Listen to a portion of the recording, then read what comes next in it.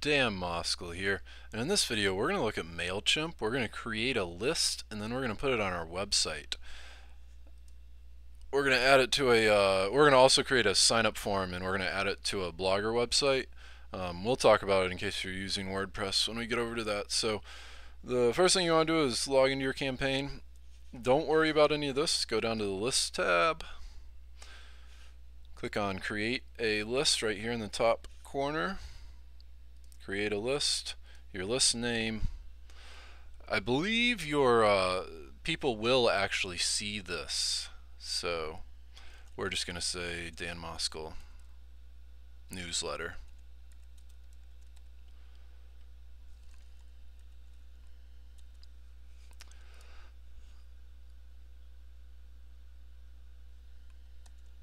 This would be saying who your email's coming from. We'll make a future video to show more about that. Reply to email. This is just kind of like your email address. We're just going to put in our Gmail address here. And then you don't need to do anything with the subject line. You could do a confirmation, but I don't recommend doing that. I mean, if somebody visits your website and signs up for your list, like, I don't want to have to confirm that you have the right email. I just send me this stuff. It's not that big of a deal to unsubscribe if I want. In my opinion, I don't know. I'm not doing anything unethical either. So, we're gonna leave that blank. Remind people how they got your list. Copy permission. This Aweber doesn't require you to, which doesn't really matter. But sorry, just use what MailChimp has. You are receiving this email because you opted in at our website. We have it written. And then this is how you want to be notified, like how often people are signing up and when they're signing up. We're going to say as people subscribe, we want an email. I never check this. This is how people will actually receive your emails, your marketing emails, whether they'll be in HTML form or plain text.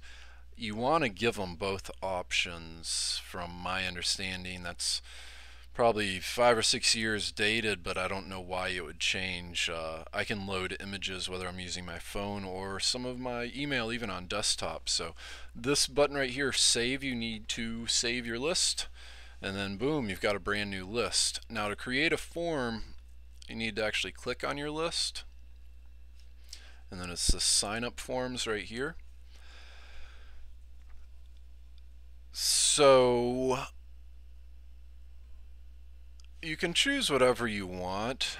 I would recommend embedding forms. This seems like the easiest. And so this is the title to your mailing list. We're going to say just subscribe to our newsletter. And if you look right here, well, just changed, but it says it right here, subscribe to our newsletter. That's where that's written. I like only the email address. I just think it's easier and more likely that people will sign up. And if you, well, I'll ask you that in just a second. Interest group field, I'm not sure what this does. I've tried it, checked it on, and I can't find anything. Some of these things you're just gonna have to play with a little bit. This is this little required thing. I'm gonna just leave it off. The width is, so if you want to put it in your sidebar, you'd put it right here. If you know what this width is, you know, this little search bar width, then you could put that in. If you just leave it blank, and we'll see if this works with Blogger. You can see us do it on our WordPress website in another video here that we've already done on our channel. But if you leave it blank, at least with WordPress, it'll automatically fit the width. Let me just pull up that website so you can see it, or one of those websites so you can see it.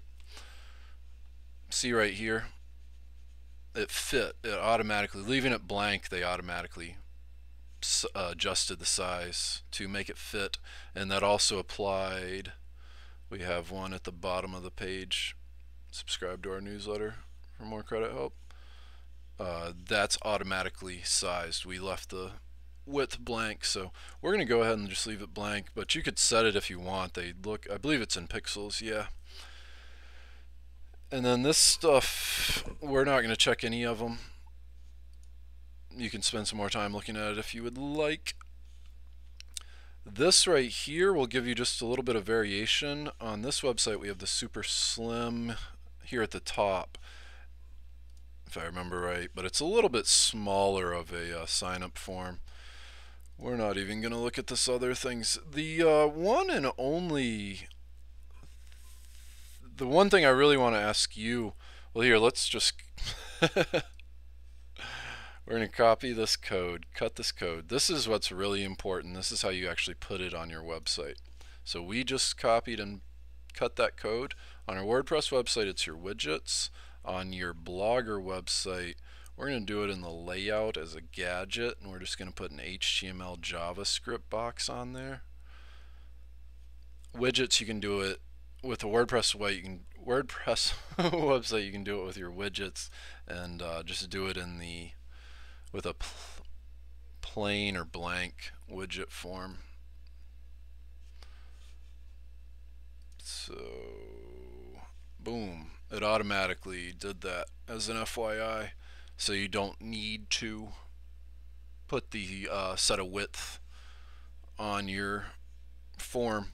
But it's this code that was right in here, and then we're going to get an email to our Gmail whenever people sign up for our list.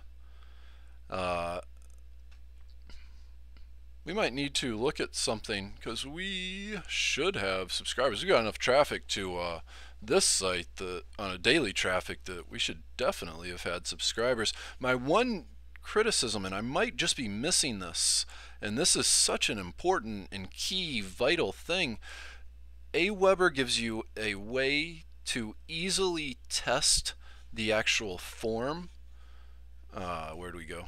Here it is.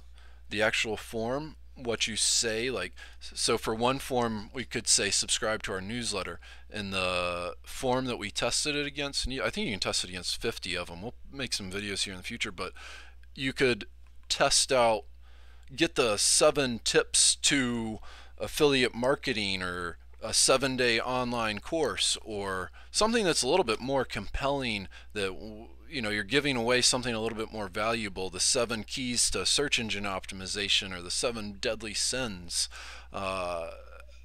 and you could see which one of those forms converted and got people to actually give you their information. Because if this is accurate and we really don't have any subscribers, then this call to action, subscribe to our newsletter for more credit help, is really not a good headline to use. That is horrendous, because we had, with Aweber, we have enough traffic that there should be a number of subscribers in the short time we've had that posted on there. So that is one thing I wish, and I think MailChimp just isn't aware of it, or maybe you have to have an upgrade, or I'm not sure. The other last thing, so let's go ahead and let's just subscribe to our newsletter real quick. With Aweber, and I'm sure some of these other services, when you click subscribe, this new window, and this new window could, one, open up in the same window so we didn't get taken off the website, which I don't know how people respond to with affiliate marketing and having a new window open. I like everything to open in the same window. That's just me. But we don't have that option, one, and then two, I don't know why it's giving people our address right off the top. And then three, with Aweber, and I say Aweber, I'm sure other services offer this, but when you type this in and then click subscribe, it would open you up. This could land you on an affiliate marketing offer. Like, this could land you on, so for example, like with the credit, that's a credit site. Whoops. When you sign up for our newsletter, it wouldn't make sense from this website, Dan Moskal University, but from the credit site, clean up your credit, and all you have to do is put in your name, email, phone, get a free evaluation, and we get paid $5 through affiliate marketing. Like, It's not huge volume, but that could pay for your email marketing, that could pay for your web hosting, that could pay for, I mean, it converts pretty well, I guess is what I'm really saying. So that's kind of a side tip. If you're doing affiliate marketing, like I would really encourage you to Aweber and MailChimp seem to be similarly priced. It seems like most of these services are. So this is Dan Moskal. You can run over to Amazon and grab a copy of our book, How to Create a Website Easy Button. You can also visit danmoskaluniversity.com and get some more tips and sign up for our free newsletter, which will, and see some articles, 7 affiliate marketing tips. Anyways, have a great afternoon. Thanks for watching. Please comment below, like this video, and share it with your friends, family, and colleagues, and have a great afternoon.